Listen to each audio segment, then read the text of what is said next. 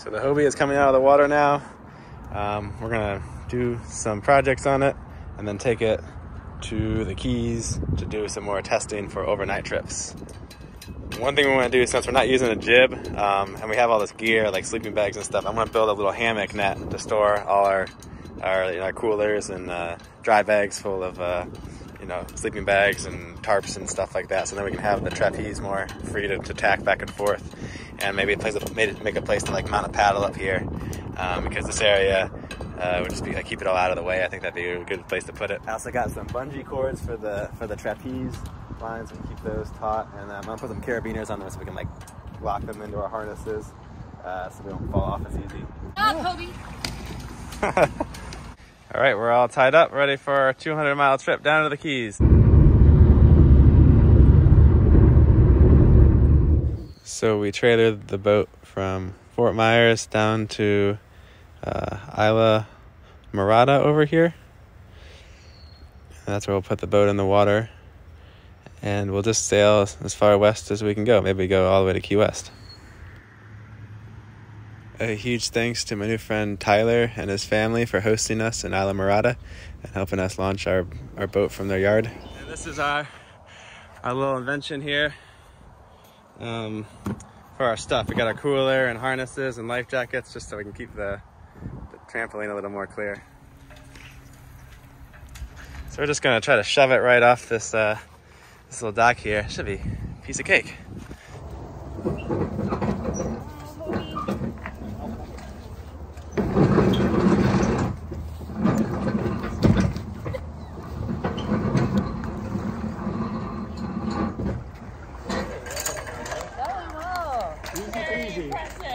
Hey man, look how high it's floating now without all that water in it. I know. Manatee there. Okay, we got the Hobie all packed up with lots of gear, and we're going on a multi-day Hobie camping adventure. Yes, let's give it a shot. All right, we're leaving protection of the brake wall. The halyard's gonna be annoying. Finally in some nice, clear, bluish green water. I think it's gonna be real windy today. But the good thing is, since we're going on a big trip, we're gonna stay on the same tack. So even though we have a big pile of crap on the boat, at least we won't have to climb over it so much.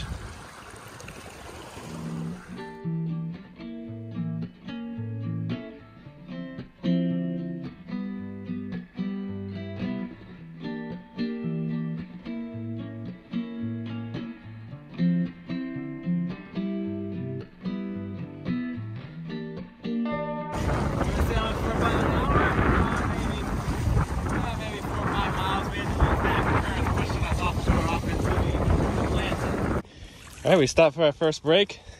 No idea how far we've gone. How far have we gone? We've gone like 10 miles. 10 miles. We did a little tacking though, so we're probably only like 6 miles away. We're tied up to the mangroves, and it's getting a little cold, so we're just trying to warm up a little bit out of the wind and waves. But also our little cargo net, it's drooping a little bit, so I'm gonna readjust this so it pulls it higher out of the water. That should be no problem.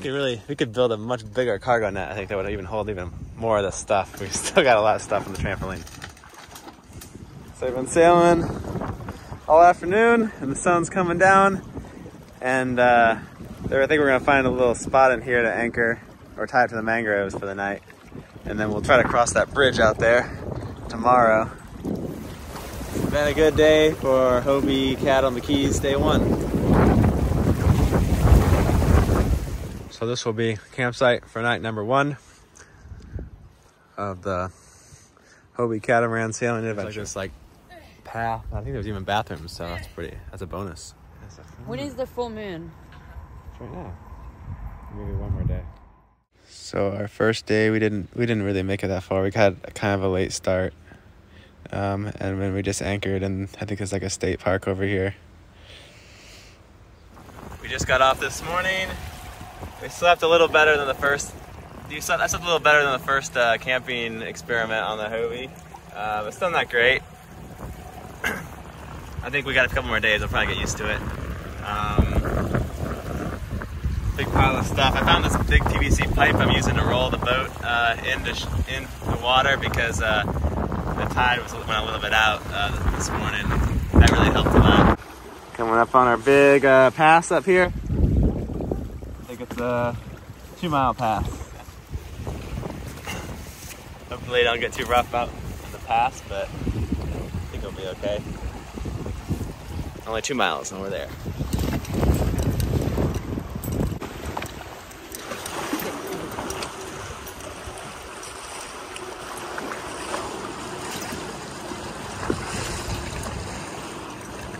You want a bite of this mango? Maybe, yeah. We're doing 6 knots downwind.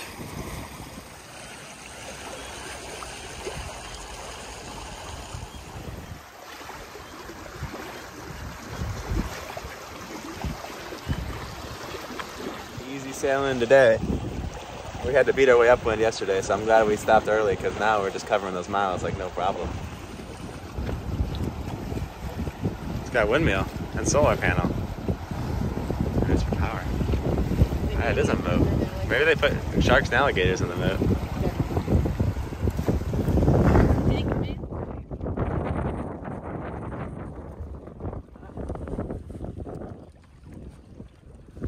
Now we are short tacking our way into this harbor in Marathon. There's a bunch of tacks. I think we're almost there. Just tack to the mooring field and just going here until we run aground and drop an anchor, I think. So I anchored Hobie over there and it looked really shallow, but it was not. The water was up to my armpits. And I think this is low tide now. So we did a Home Depot run and I found this maybe waterproof container. It's got a gasket, so that'll because we didn't bring enough dry bags for all our stuff.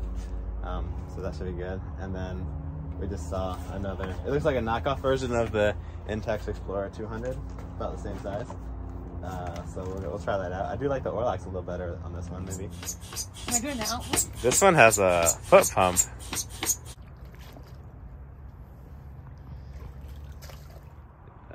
New dinghy purchase.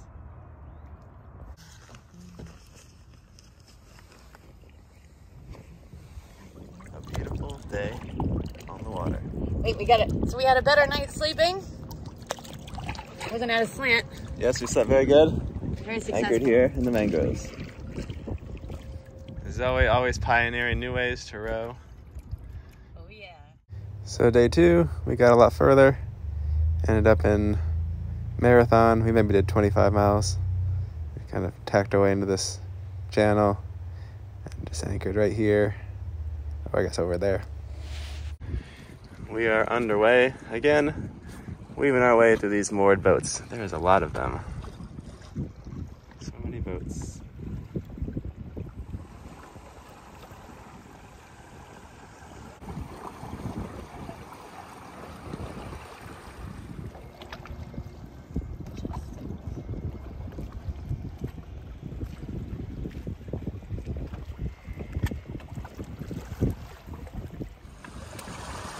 Already off to a pretty good start, doing about 5 knots.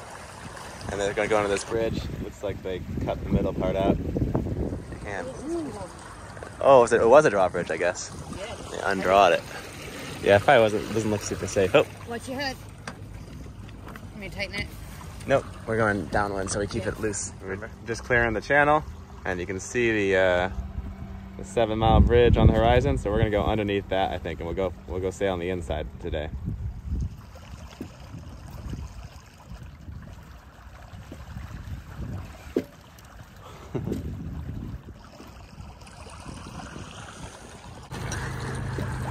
So sailing along the 7-mile bridge.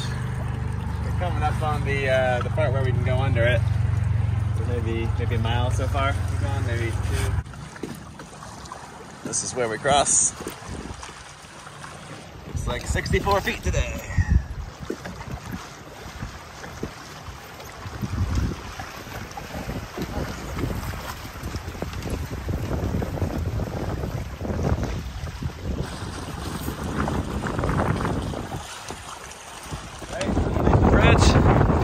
Back downwind again. Faster here.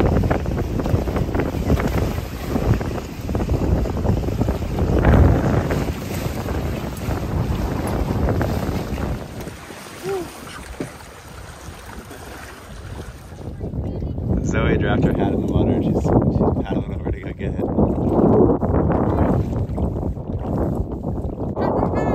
Alright. That was a close call. So we're gonna go over to this little island here. There's a beach in the back, so off the rudder. It's getting shallow. We gotta pull the rudders up. Water is pretty clear.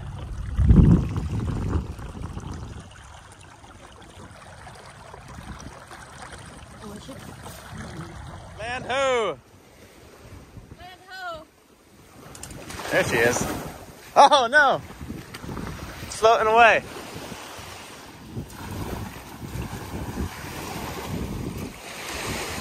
So here's this beach I found. It looks like there's a lot more beaches, but the water's just so clear.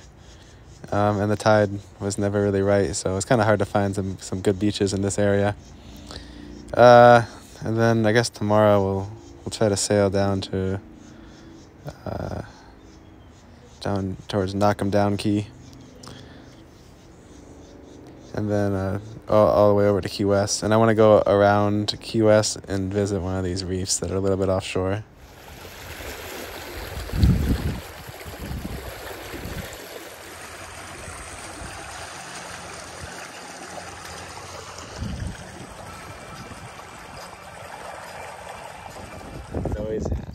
Zoe's hat fell in the water a second time.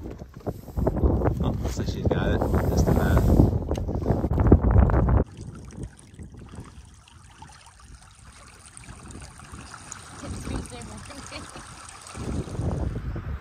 It's supposed to rain tonight, so I've temporarily abandoned my little boat by the side of the road. So thanks for watching Hobie Cat Camping Adventure in the Keys Part 1, and I'm gonna do the second half as a Part 2 video. So we stopped that third night and we got a hotel room just because it was going to rain. But in the next videos we'll go back to the boat and we sail for another 4 days, I think, just camping on it. It was a pretty fun trip. I'll see you guys then. Bye.